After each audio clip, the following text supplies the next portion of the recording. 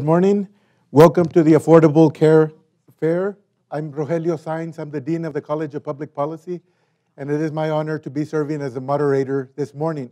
And I would very much like to appreciate your time and your effort for coming out today despite the very cold weather. It probably would have been better to be at home in the toasty house and so forth, but thank you for coming.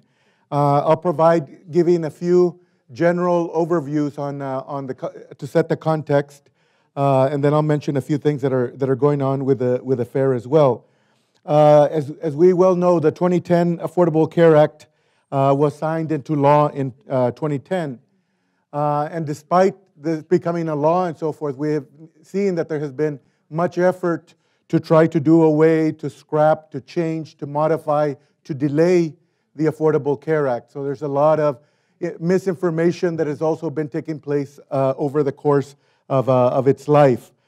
Despite the last month or so, we've had the massive problems with the web page, which has contributed a lot to the negativity associated with the Affordable Care Act. Despite the problems with the website, despite the efforts that have been put forth to try to do away with the Affordable Care Act or delay it, we know that this is much better than what the system that we have in place, that for many people here in our country, in our state, as well as in our community, translates to not having any health care at all.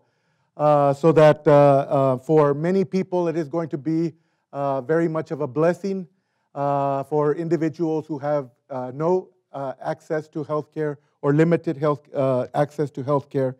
And again, despite the fact that it's not the ideal, in many ways it helps us get to the ideal of seeing health care as a human right, something that we as humans should be able to access. Just briefly, some statistics related to the city of San Antonio. Here in San Antonio, there are about 1 out of every 5 individuals here in our community lack health insurance. Among the Latino population, it's 25%, so 1 out of every 4. Individuals who are young, between the ages of 19 and 25, have a high prevalence of not having health care insurance. About 37% of individuals who are 19 to 25 do not have health care insurance. Individuals that are non-citizens, about 52%, about 1 out of every 2 do not have health care insurance. Individuals with low levels of education, 30% or so for high school graduates, 38% for individuals who are not high school graduates. The employed, even people who are working, 38% of the employed do not have health care insurance. The unemployed, about 56%. So you can see that despite overall 1 out of 5 being uninsured, in reality there are segments of our community that have very serious needs for the health care insurance, and the Affordable Care Act in many ways provides relief for these individuals. A couple of things going on here. We have the free enrollment counselors with CommuniCare that are outside. We also have free flu shots by University Hospital, University Health. Then we also will have a raffle, a $50 raffle from HEB that individuals can register in the first table there, right outside, so you can be in the drawing. Now, what I want to do is introduce our panelists, and then I will ask, after I've introduced each one, I will ask each one to give 3 to 5 minute remarks. First, on my far left, we have Greg Gieseman, who is from the community, who is the CEO of the Community First Health Plans. Welcome, Greg. Then we also have District 5 Councilwoman Shirley Gonzales. Then we also have Quiara Sherrard from CommuniCare. Welcome. And then we also have Jose Ibarra from Enroll America. Thank you very much. And then, so if I can ask each of you 3 to 5 minutes to give a little bit of your thoughts here. 5 minutes may be a little short for me. Okay. Thank you for the opportunity to participate. And again, I also appreciate everyone braving the weather to come out and join us this morning. People ask me from the perspective, what is our perspective or issues with the Affordable Care Act? And Community First is somewhat unique in that although we are a health plan, a licensed health plan in the state, we provide coverage to 88,000 Medicaid lives, 30,000 CHIP lives, another 18,000 commercial lives. We are provider-owned. University Health System owns us, and we are local in the community. Our offices are here. All of our employees live here. And when people ask me that question from that perspective as an insurance professional as well as a provider, I always go back to the goals and the intent of the Affordable Care Act. And there are really two main goals in the legislation when it was created several years ago. The first was to guarantee affordable insurance for nearly all Americans. And there was really three ways to do that. One was to set up the insurance exchanges in every state, which we're here to talk about today. And the second was to provide financial help and subsidies for those to pay the premiums associated with those products and or expand the Medicaid program to help other low-income individuals. And the third and most significant way of increasing that access was to require that insurers had to provide coverage to an individual, and they couldn't limit their coverage, they couldn't kick them out, they couldn't offer any different benefits if they were sick and needed a lot of services. The second critical goal, and it's a longer-term goal, was to improve the efficiency and the quality outcomes. But we'll spend some more time talking about the first issue, the access, because that's why we're here. And as the Dean alluded to, there's been much debate and issue regarding the strategies and obviously problems with the implementation of the Affordable Care Act. You can't argue with the goals in terms of providing access to folks. From Community First perspectives, we believe those goals are real, legitimate, they are important to our community, and they match very well with the mission of Community First.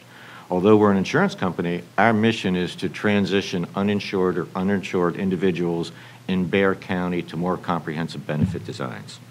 That's why we're very supportive and very bullish on the Affordable Care Act, and I would agree with you, Dean, it is a step in the right direction. Okay. Thank you. Thank you.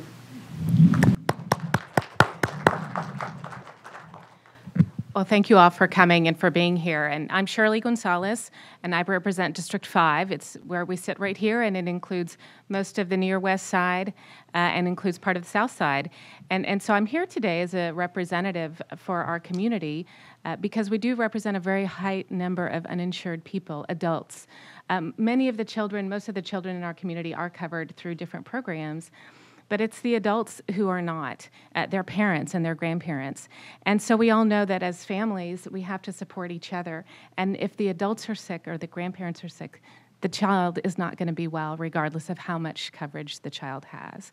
So I'm here because I really want to encourage everybody to participate in programs that are available. As an employer, it was very critical for me to make sure that our employees were covered, that they had some sort of coverage so that they could, that every aspect of their lives were covered so that their employment was secure, that their health coverage could be secure. And so we were working on that, and just as a private citizen, it can be very complicated.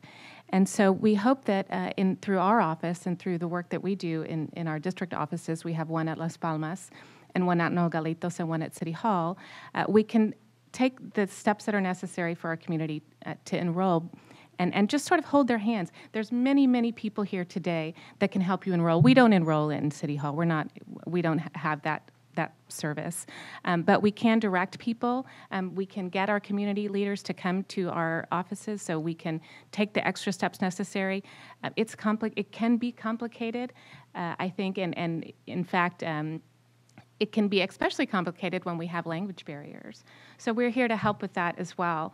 I know that all of the information is equally provided in Spanish, but just the language itself can be. And so we're here to just sort of break it down for everybody. Know that your council people and the city is here to help wherever necessary to facilitate people enrolling. And here in District 5, we do have a very large Spanish-speaking population, and we have a very large children's population. We have a number of people under the age of 18.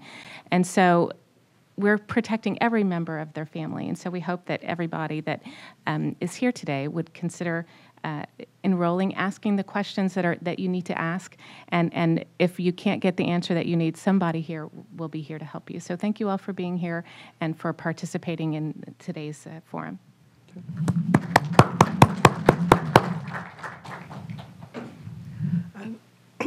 Hello, I'm Quiara Sherrard with CommuniCare Health Centers, and I'm the Chief Revenue Officer.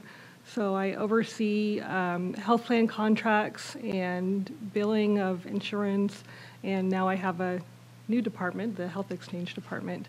CommuniCare Health Centers is a federally qualified health center, which means that we receive funding from the federal government to provide health care to uninsured people. So in our clinics, we have dental services, primary care, pediatrics, behavioral health. We try to provide as much comprehensive primary care as possible within our clinics. But we still struggle to be able to coordinate care for patients who need specialty care. We can only do so much in our clinics. And so we see about 45,000 visits a year, and about 60% of our patients are uninsured, so about 24,000 people. So we did receive a grant to help fund hiring certified application counselors, and we have hired 6 of them that are dedicated just to enrolling people, and then 14 additional staff members, including myself, have become certified to try to reach as many of our patients as possible who might be eligible. We've been enrolling or attempting to enroll since October 1st. The website is working much, much better now. We've assisted probably over 700 people with questions and with filling out the application, and actually submitted over 500. We see insured patients also. We see Medicare patients, Medicaid. We work with Community First. We see a lot of their patients. We've been working a lot with community partners since before October 1st to try to coordinate our efforts and not duplicate efforts. We've been working with University Health System, with Enroll America. So this community has really come together, its leaders, as far as trying to coordinate, put on events like this, trying to reach as many people as possible, because we do have more than 300,000 uninsured in Bexar County alone. We also have clinics in Hays County, so one of our staff members is out there. So we're really hoping to see people have access to more, better, more comprehensive care than just the things that we can provide and the partners that we have who help us get the care for those patients. So we're very excited about next year. Thank you.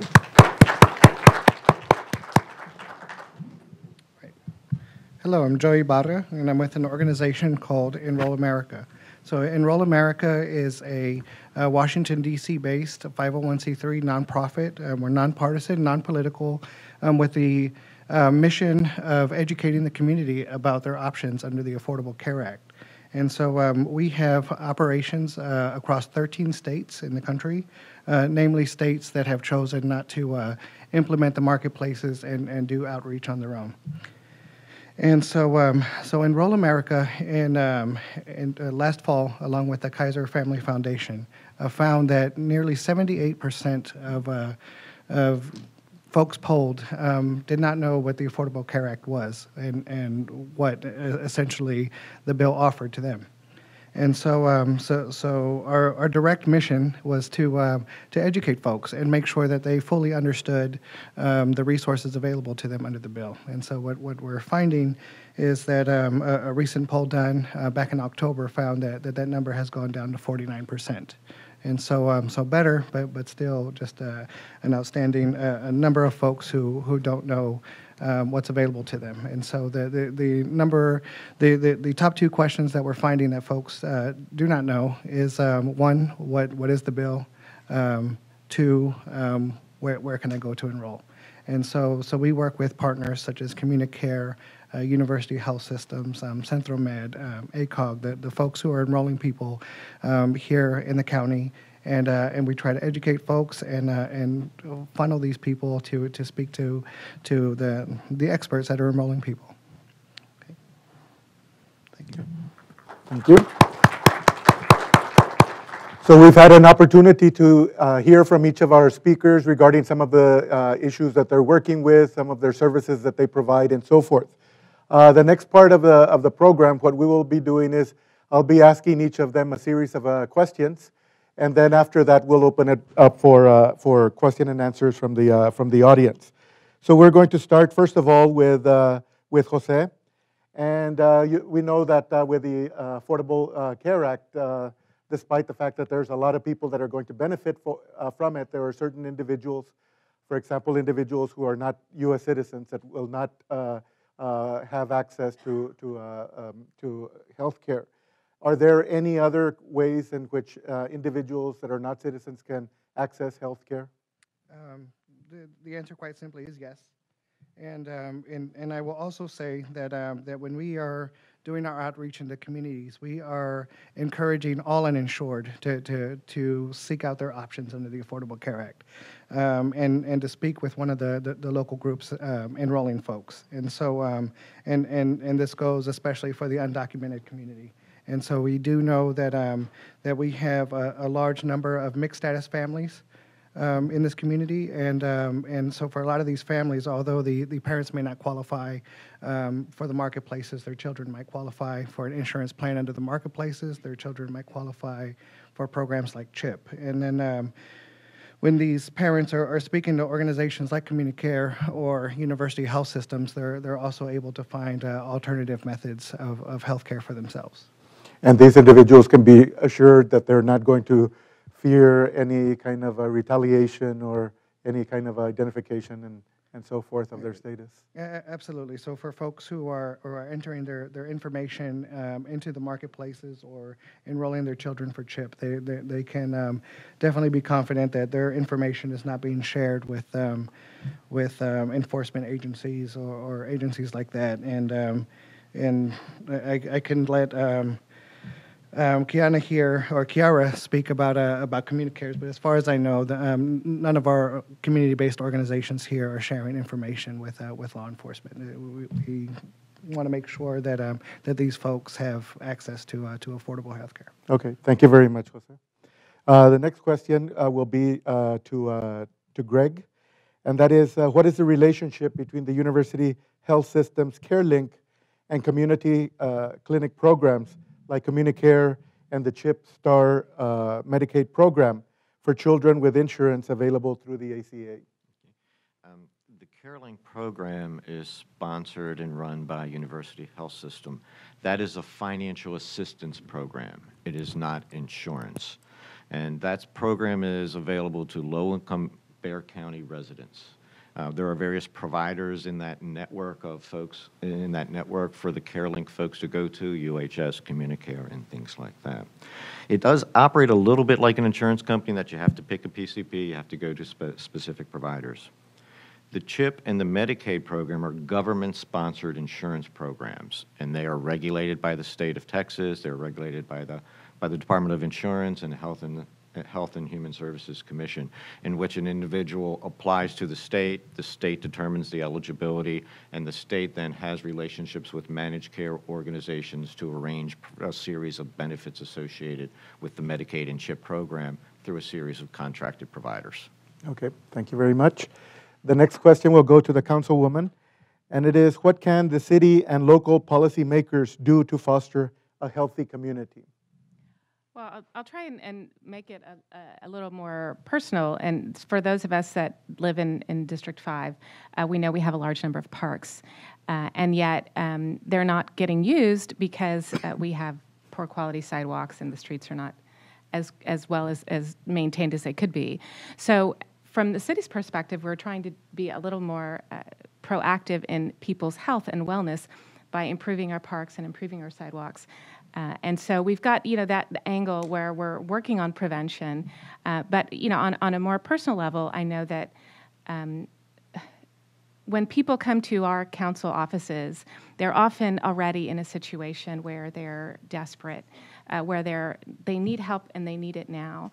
And so we are hoping that by having a program like this one, we can assist people, first of all, before they get to a point where they're so sick that they're going to the emergency room at late at night, and hopefully we can steer families in a direction where we're covering their overall wellness. So as a city, we're providing better streets and lighting and improving the parks so that they can enjoy them more and have a general feeling of wellness. And on a much larger level, we can enroll people in affordable care programs, so they're not so sick and so desperate and coming to us when we are not as able to help them. And that's a very difficult situation to be in, and I'm sure that many of the panelists here can attest to that by the time people come, they are very sick. And so hopefully we can prevent that, and that's one of the ways that the city can get involved at the ground roots level, at the very beginning of this program, and enroll people and take care of their whole families.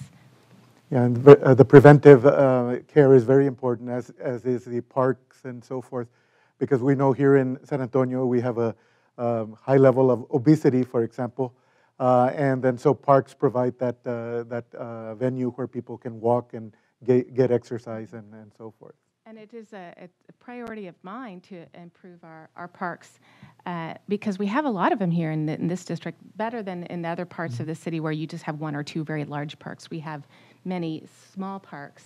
And I think that's really an ideal situation to be in, where you don't have to travel too far. You can walk to your local park and bring your children and enjoy the playgrounds, and then just walk back home.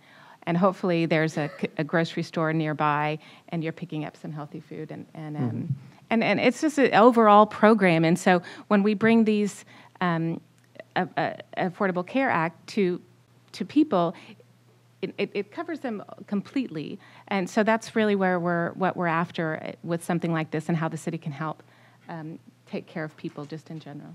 Shirley, you mentioned the access to quality food in terms of vegetables and fruits and so forth. Are there any efforts to try to make those goods more accessible to individuals? We've heard of the food deserts and things like that. Yes, and we definitely have that situation here in our district. We're trying to get more farmers markets and teaching people how to grow their own plants and their own vegetables rather. And this whole area used to be farming community not so many generations back. Many people that are just a little older than me remember that this was all farmland at one time. So we still have very fertile soil, and people are learning to grow their own vegetables and how to take care of themselves. So we don't have to rely on such larger programs to help it. But this is important, and I think that at our council office, we really have people coming in every day asking for assistance often it's with CPS or with SAWS or with bills and mortgages and or making payments. And so we can offer assistance at every level and help people through the difficulty of filling out forms. And nobody likes to fill out forms. I personally hate filling out forms. My parents, as soon as I was old enough, they say, "Hey, fill out this form." I don't want to fill out the forms. And that's why sometimes it just does help if we're sitting talking and saying, "Oh, well, what's your name?" And you're kind of going through the list. And in the meanwhile, you're having a conversation, and you make it a little bit more pleasant than just sitting there and having to fill it out. So having fairs like this one, encourages a little bit of camaraderie, and there's snacks, and you make it a little more interesting than having to sit online and do the details, but that's also available. Okay, thank you. The next question will be for Quiara. And we know that people who are currently, the way we have the system, people who are currently uninsured and have health issues find it extremely difficult because of cost and so forth to gain access to health care. What about with the Affordable Care Act for those individuals and who have pre-existing conditions? What is their situation with the Affordable Care Act? Well, essentially, the Affordable Care Act has done away with the ability for insurance companies to deny coverage to people based on pre-existing conditions or to delay coverage for certain conditions. Typically, what has happened in the past is that people with pre-existing conditions if that's included in an insurance policy, they may have to wait a year before they can get any kind of coverage for a particular condition. And those conditions are usually very serious ones, such as HIV, cancer, very serious things that not only do you not want to wait to get care because you're ill and you need the care, but you can actually die from these things if you don't get the care that you need. In addition to tax credits and subsidies to help pay for premiums for people who qualify based on their income, they can also qualify for cost-sharing assistance. So to pay the monthly premium based on your income can be very inexpensive, and what we found when we're enrolling the people that are patients at our clinics is they pay very, very little for their premiums. But in addition to that, if they have a plan that is, say, a silver plan, and it only covers 70% of the cost, the patient typically has to pay 30%. Well, most of the people who are qualifying for subsidies for premiums will also qualify for assistance for paying that 30%. And I actually have a true story about prior to working for CommuniCare, I worked for an oncology group, and we had a patient, a 27-year-old lady who came to be seen, and she had been having breast pain for quite some time when she was breastfeeding. And her husband had been laid off, so she was uninsured for over a year. She had gone to the doctor once about the breast pain, and basically he just said, oh, it's from breastfeeding and it will pass. And by the time she came to see our physicians and was diagnosed, her breast cancer had spread through her body, and we put her on chemotherapy. The insurance denied the treatment, stating that it was a pre-existing condition. Fortunately, we were able to dispute that because she actually was not diagnosed until after she got the coverage. But because she waited over a year to be seen, that lady is no longer alive, and she had 2 babies. And these are the kind of people that this will help. Thank you very much. The next question will be to Jose.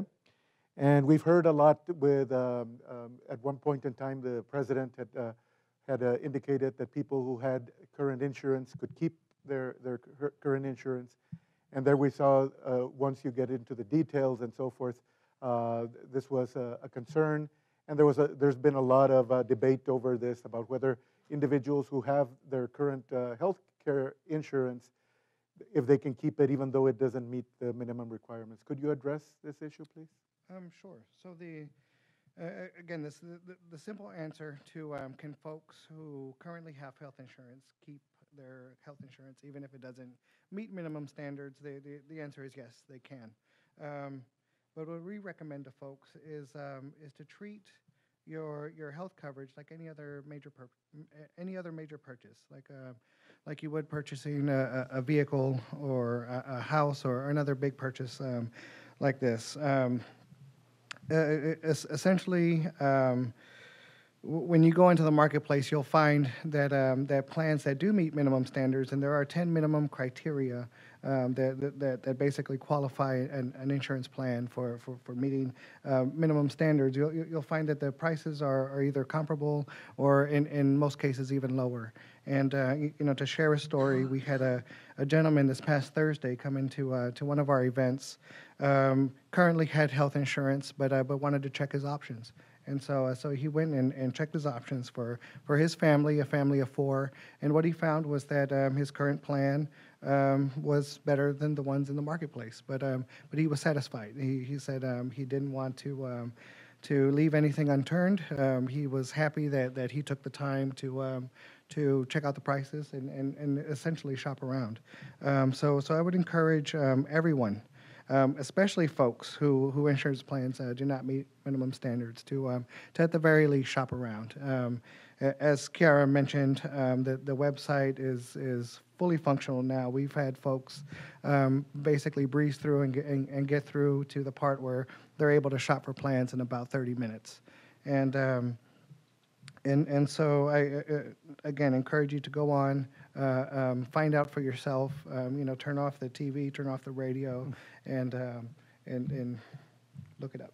Thank you. Yeah. The next question will be for Greg. And as we've gotten information regarding the Affordable Care Act, we keep hearing about these rebates that exist and so forth. How do people go about accessing those, and who are the individuals that would be eligible for them? Okay. Well, really, there's two types of rebates or subsidies available to individuals.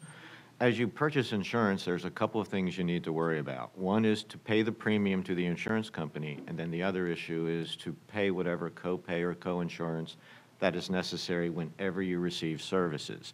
And as Quiara alluded to, there's really two types. The first on the premium, to help you pay the amount that you need to pay to the insurance company.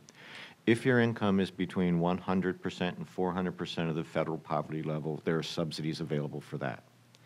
If you pick a silver plan and your income is between 100 and 250%, there's what's called a cost reduction subsidy, in which basically that helps you pay those co-payments and those deductibles at the time whenever you need services. Okay, thank you. The next question will be to Quiara. How does a person determine what she or he or the family and children need in order to be insured? That's based mainly on your health status.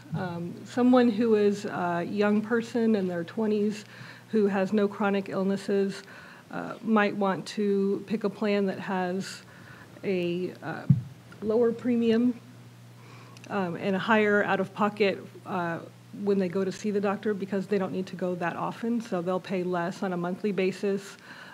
They may only go once or twice a year for an annual checkup because they're healthy.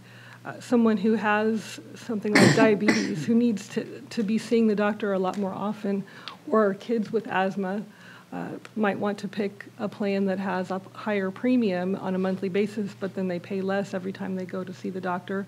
That's something that people can discuss when they're enrolling like with our CACs, especially if you're enrolling like with one of our clinics, or if you go to Centromed, or people who are knowledgeable about health coverage and medical needs. You can customize to a certain extent what plan you choose once you find out that you qualify, based on how often you need to see the doctor, what kind of medicines you take. Different plans have different formularies of drugs that they cover. So that's where I think the assistance with the enrollment really comes into play, beyond just do I qualify or not, but what's the best coverage for me? What do I need? How often do I need to see the doctor? What kind of specialists and hospitals are in the network with this plan? There's a lot of assistance that you can get. All right, thank you. Let's see, the next question goes to Jose.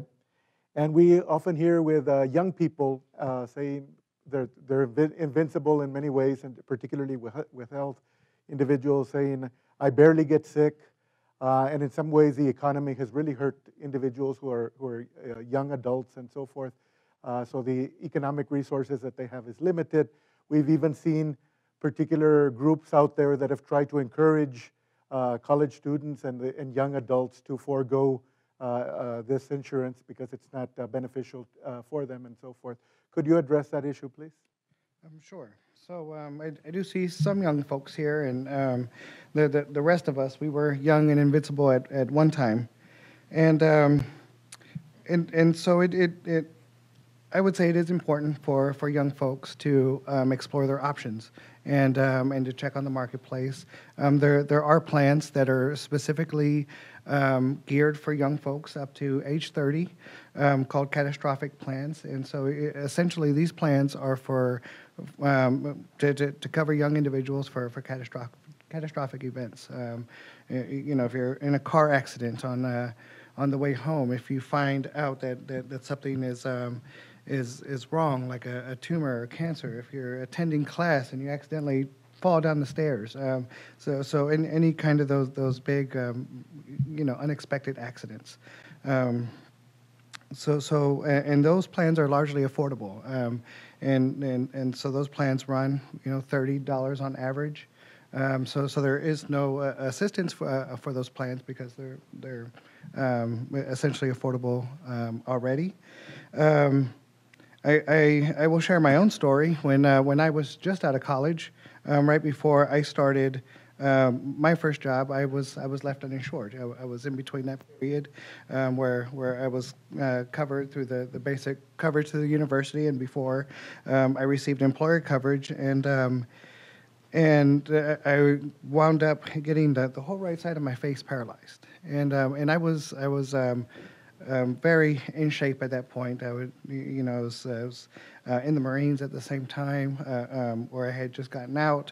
Was running 5 times a day. I thought I was invincible, and for me, if it wasn't through sheer luck or grace of God, however you want to mention it, that I met a doctor in the emergency room who decided to take me under his wing and care for him. I would have been laced with huge amounts of debts to cover me. So that's my story. It could happen to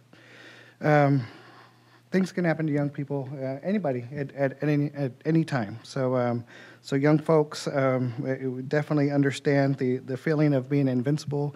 I would say don't put that to chance. Jose, and individuals, if young adults, if their parents have insurance, Yeah, is there any way that they can also get that? If your parents have insurance, young folks up to age 26 can be covered under their parents' insurance. Okay, thank you. Let's see, the next question will go to Quiara. And we know that there are a number of states around the country that have not expanded Medicaid, and our own state is one of these. Are there any organizations, or what are organizations doing, if anything, to address these kinds of shortcomings that come about with not expanding Medicaid? This is a topic that's come up in just about every every meeting or any committee that I've attended, because we do have a gap in coverage for people who are not citizens or who may fall into that hole where they don't qualify for Medicaid or CHIP or the health exchange. As I mentioned, CommuniCare is a federally qualified health center that receives federal funding to provide care to uninsured people. Centramed is another organization in Bexar County that is similar to us. We expect that at some point that funding will be decreased, but not gone. We still will be able to provide care to people who qualify based on income. They receive care at our clinics or at a place like Centramed at a very low cost. They can come in and have a visit, have lab work done, have a basic x-ray. We will continue to do that beyond 2014. Also, we partner with University Health System, has a program called CareLink. We see those patients, some of those patients will qualify for the health exchange and some will not. So that program is also not going away. We partner with foundations like the Komen Foundation for women to have breast cancer screenings. So all of the programs that we participate with and the funding that we get to see uninsured patients is not going to go away because of the Affordable Care Act. Perfect. Okay, thank you very much for answering these questions. And before we open it up for the audience, if I'll go around with the panelists here, if there are any additional remarks that they would like to make.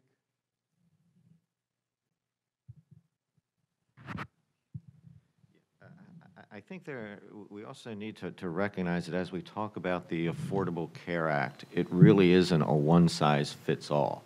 There really are 50 Affordable Care Acts depending upon which state you're in, because the states had significant latitude in determining how the Affordable Care Act was going to be rolled out in that state.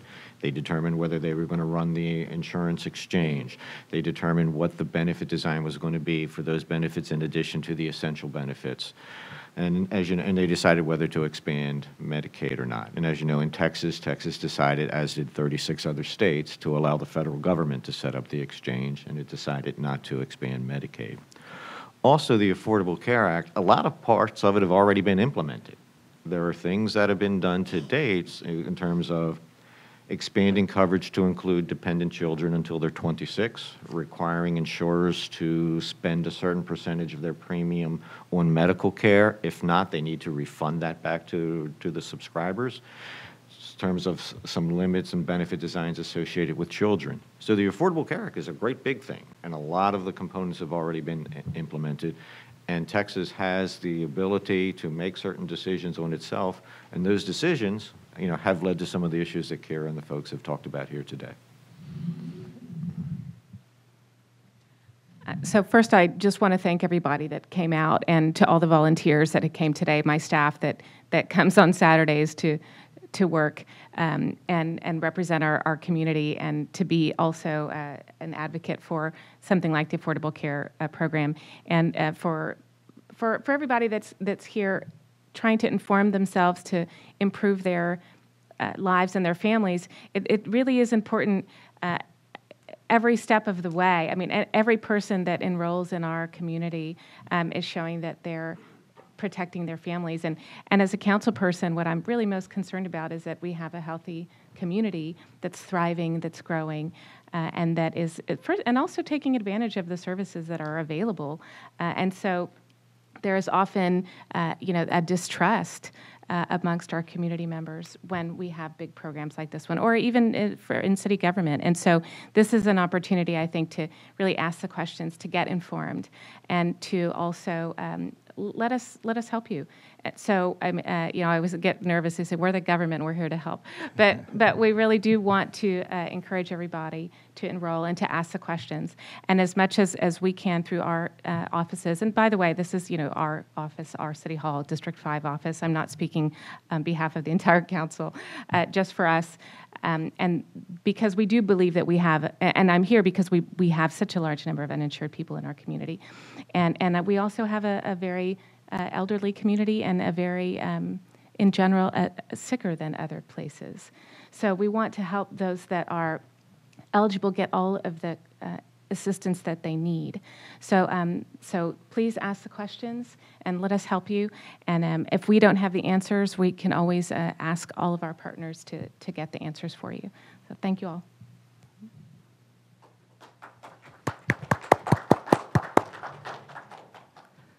I think I just want to point out that, the preventative care and wellness is one of the most important aspects of the Affordable Care Act. People who have chronic illnesses and can only afford to go to the doctor once or twice a year just get sicker. As the Councilwoman said, we have a generally sicker population. People who take care of themselves and get screened for conditions and are healthier don't miss work, and they don't miss school as much, and they get a better education. They live longer. This affects every part of people's lives. And for me, I think that the preventative care and the screenings and the wellness will just lead to an overall healthier population for those who take advantage of it.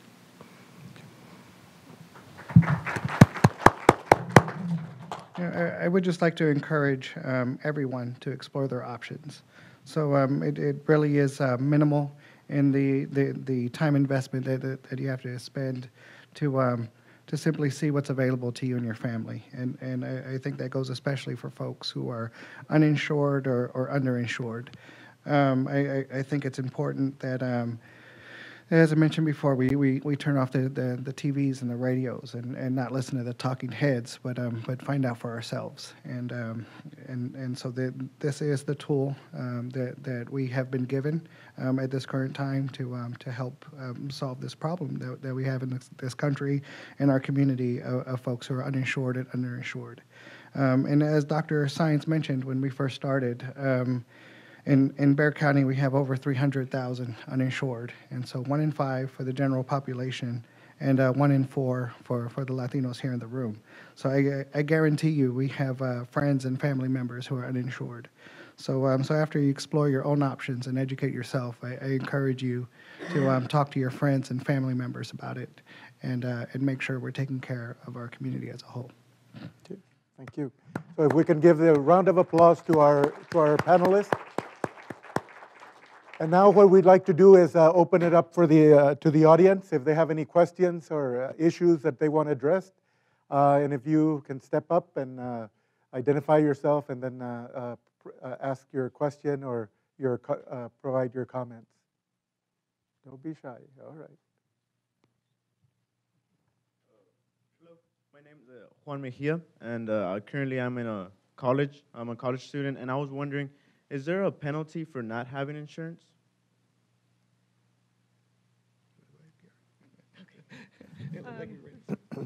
There is a penalty for people who do qualify for the insurance but choose not to take it. But there are exceptions to every rule.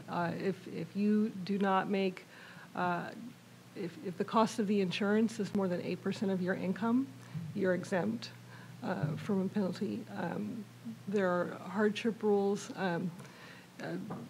Many times, college students who don't have much income at all will may be exempt. So there is a penalty. I think it's $95 a year for the first year for an individual. But like I said, the health care has to be affordable for your situation, and if it's not, you're exempt. There's a whole list of reasons for people to be exempt. But anybody else? I'll just add, Dr. Saenz mentioned earlier, especially for young folks, there are groups out there encouraging young folks to take the penalty, that it's going to wind up being a lower cost in the long run throughout the year than having insurance, even if it's the catastrophic insurance. And so to that, we've been telling our young folks that that essentially when you take the penalty, you're paying and you're not getting anything in return. And so I think it's a much better decision to go ahead and make the investment in your own health and cover yourself, have that peace of mind in case something does happen. You'll be able to take care of yourself. Okay. Thank you. Thank you. Anyone else with a question or comment?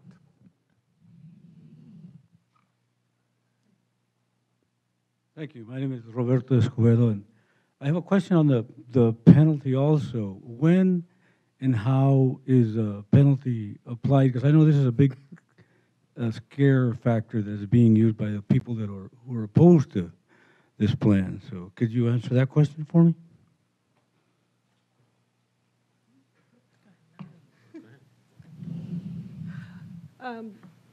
It's the penalties are assessed when you file your taxes.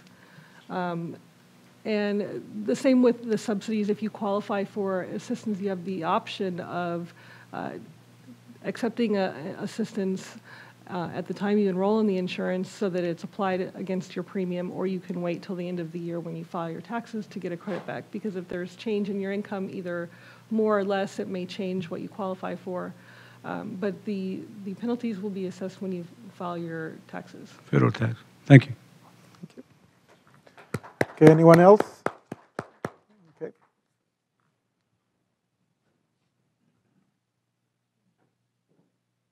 I hesitate coming to the microphone because I am a member of the government as well with the U.S. Department of Health and Human Services in D.C.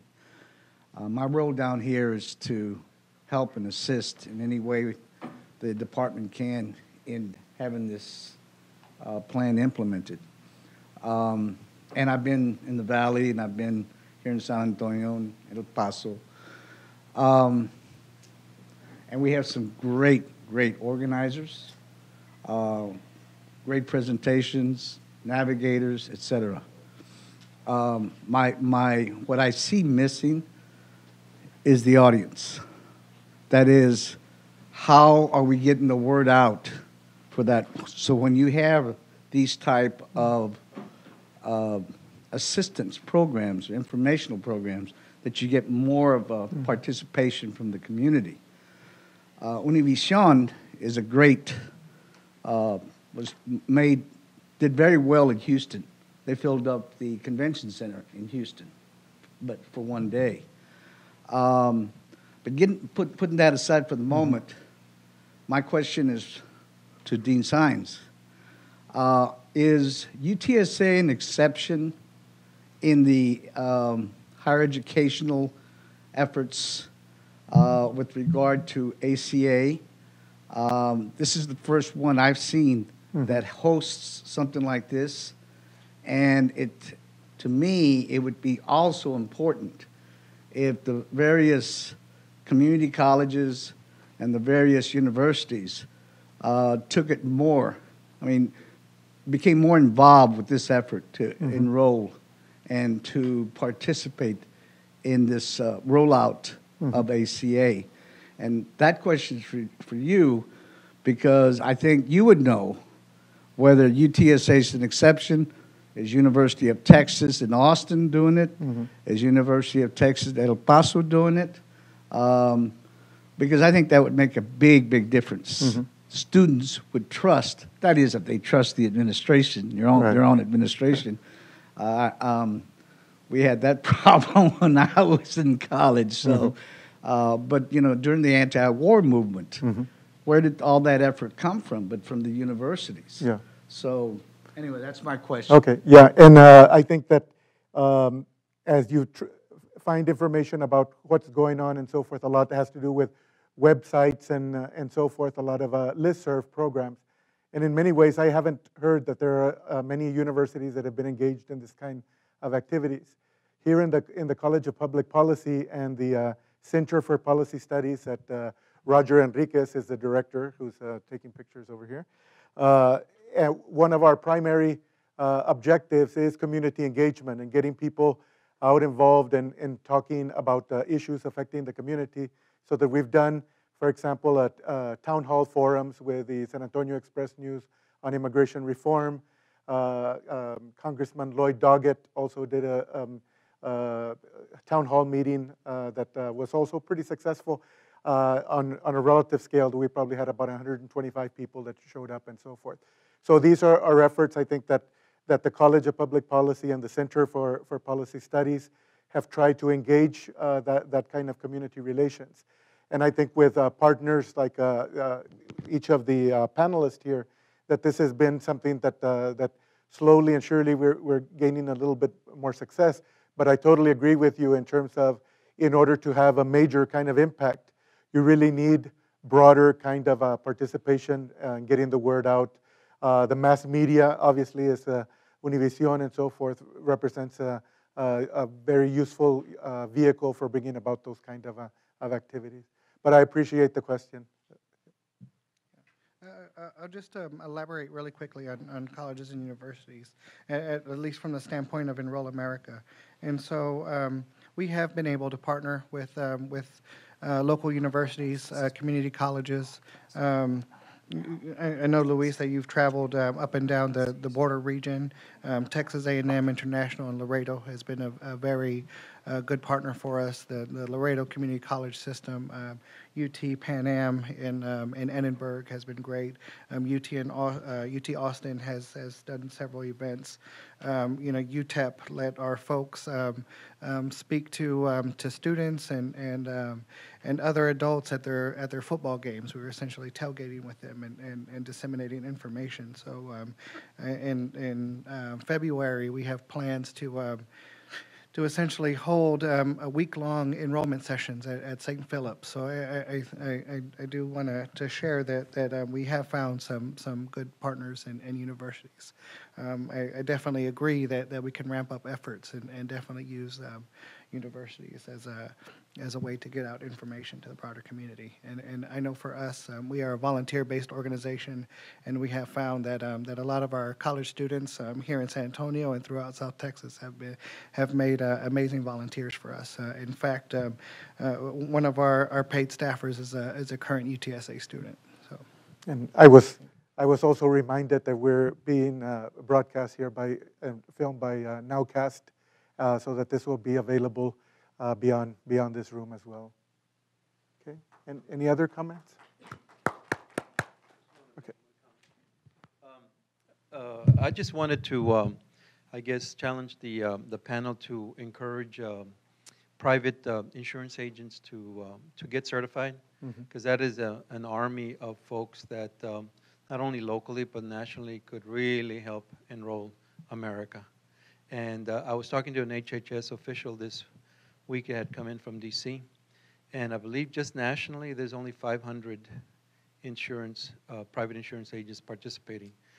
There is a certification process, and I encourage you all to encourage other insurance agents to get certified and possibly to invite them to the table during enrollment times, because I think that would be awesome. I think everybody pretty much has an insurance agent somewhere. They're not all certified, but I do encourage the partners here to do that. Okay. Thank you. Okay, thank you. Come on.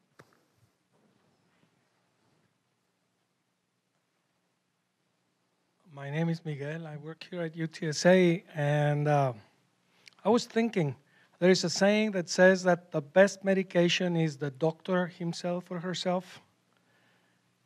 When I get insured through ACA, who chooses my physician or my providers?